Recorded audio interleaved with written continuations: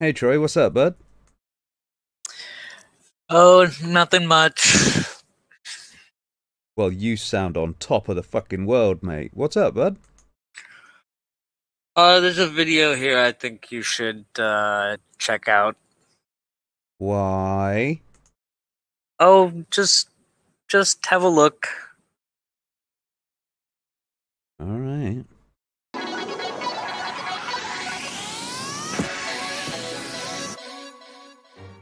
People have actually said to me, "Are you mixed with something? You don't even look black." Well, you're not that black. You have pretty big eyes for an Asian person. Well, some Asians have smaller eyes. I mean, most of them have bigger eyes, but what has that got to do with this? Is that really your nose? What? I agree. What? White beauty standards are when whiteness is the default and it becomes the cultural ideal for beauty. White beauty standards in a predominantly white country would they not? Sorry, girls, you only make up 20% of the population. In fact, you make up 10% of the population by you being 50% of 20%. It's called maths. It's usually a slim nose, Having light skin, big eyes, long lashes, and hair that is the absolute opposite of mine. So, the fact that you live in a country that is predominantly white and some of these people actually have hair that is different to yours, you're upset by that. What's wild is that if you're white, you might not even see it because it's so pervasive. Well, yes, you wouldn't see it if it was so pervasive because it's everywhere, including the population. so this shade is nude. For white people, Spoiler alert, not all of us look like this when we're naked. that's right, because you're not white. Ooh, nude colored stockings. For white people, I mean, not for me, but for somebody for sure. yes, white people. So this is eyelid tape, or eye charm. Charming, because you can finally get those Western eyes you've always wanted. So that's why your eyes look bigger than Asian people's. This is Fair and Lovely Skin Lightening Cream. Look at how sad this lady is in the back. She's so sad that she's brown. First she was sad and dark-skinned, and now she's scientifically more marketable. I don't think so. I think she's just basically putting on a pose that the photographer has asked her to do. I don't know what the this is. Me neither. I'm a dude. We don't give a shit about any of this. Apparently, if you use this, you can change your race. Like, this is not a before and after. It really starts to make you feel like you don't belong, like who you are is different and not acceptable. Different does not mean unacceptable. There's even a phrase within black communities called good hair. Good hair. This is a phrase in black communities. Why has this got anything to do with white people and the culture in which you are in? Yes, there's more white people than you. Get over yourself. And good hair is hair that is not kinky, not difficult to comb, and more closely mirrors the silky or soft hair of a white person. Yes, well, hair is actually somewhat unmanageable if it is all kinky and curly like that. My girlfriend has curly hair. It's actually quite difficult for her to comb it. There is absolutely nothing wrong with my natural hair. No, I don't think so either. And I remember when I was in college and I started my locks, my uncle told me that there was no way I was gonna get a job So your uncle is a bit of a shit. with my nappy hair. What's really messed up is I'm pretty sure he was trying to help me.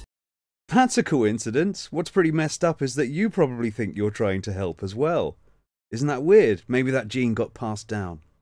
When I would interview, I'd always pull my hair back, and then I would show up for my first day like this. So then I'd be like, take a picture of me just like this so this could be on my ID. What, so everyone could see your face? Even globally, white beauty standards are a huge thing.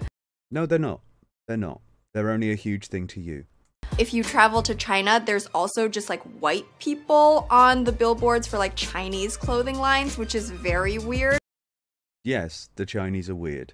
Even in my own family, people would point out that my brother is like a little bit darker skinned than me. Why does that matter? If it was like a white family and one of the kids was tanner, no one would give a crap about that. So your family sucks. And how do you know what white families are like?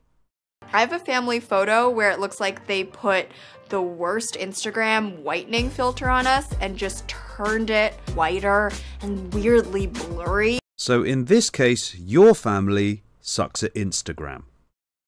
You should see my mum on Skype. Alright, now if you don't believe me that white beauty standards are a thing, let's play a little game. Do a Google image search for a beautiful woman. Let's see here. Most naturally beautiful women. Let's have a look at that one. Oh. It seems that the first lady on here has got darkish skin. That's weird. Then we've got another one with what seems to be sort of like spray-on tan sort of makeup look about her. Isn't that odd? Have you ever been to a beauty salon? I'm sure you have. Have you ever seen one of these? For any of you who don't know what this is a sunbed. Sunbed. It's for generally white people and those who haven't got a tan to get a tan, to darken their skin. Some people are not comfortable within their own skin colour. Isn't that odd? And there's this one as well. This doesn't even use UV. This actually sprays you with it. Almost all of the ladies that you see on here, whether they be white or not, they generally seem to have somewhat tanned skin. You'd think that they'd want to palify. Oh look, we've got somebody who would normally be quite dark-skinned, but they seem to have put on a lot of makeup to make themselves less so. It's as though women have a tendency to put on stuff that they are not. White woman behind wall. We got blondes, we got brunettes. Takes a while, but you finally see a redhead. There really is still nobody. This is crazy. I see Jennifer Lopez. Does she count? I suspect she can count. Now, Google image search, unprofessional hairstyle. Ooh, a significantly larger percentage of black ladies. And it's images of, is my natural hair unprofessional? I like that one. I've had that one. And you know what, yeah? There's white women here too, with really long hair. Because you know what really long hair is? It's actually quite difficult when it comes to things like work. Because it can get in the way. We've got a gentleman here with really wacky beard hair, for some reason or another.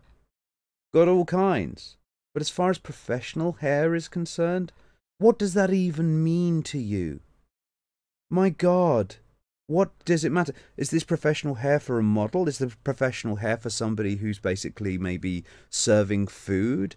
Or maybe an airline steward, for example, who have to keep their hair tied back in order to not get it in people's food or in people's faces. Your idea of professional is bizarre to me. You're talking about your choice of hair. You don't get to choose what your hair is, but you do get to choose how you dress it up.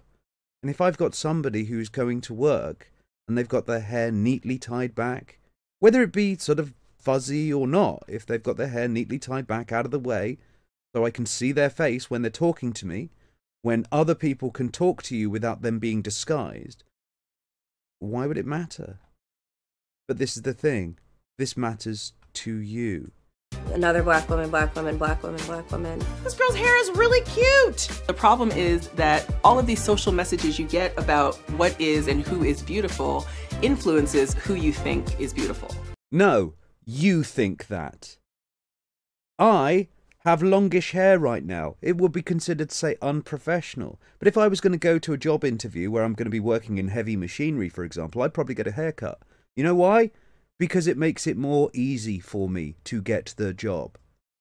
It's got nothing to do with messages. I've also got to make a point here that you're talking about the fact that your hair is, somehow unprofessional and it's not for everybody. You are talking on a YouTube channel sponsored by MTV. Representation matters, and it matters because we can raise an entire generation of people who don't carry this cultural baggage with them. Yes, and you are carrying that cultural baggage with you by separating people out into these different colours and types. And then what you do is you say you all have to think the same because diversity. Well, that isn't diversity. Diversity of thought is something of diversity. And for me to be able to think the way that I think and you to be able to think the way that you think is perfectly okay. You're making mountains out of molehills. Without representation, on a subconscious level, you don't think you matter as much. If it really takes the fact that you don't see yourself on TV, you are Indian, go to India. They're everywhere. And so we have to see different representations of beauty. Already do. And women of color. Already do. And womanhood. Already do. So that we can know that who we are is just fine. If that's all it takes, really, it takes that for you to know. Everybody else telling you what's what. So in other words, you have no agency. That's crazy.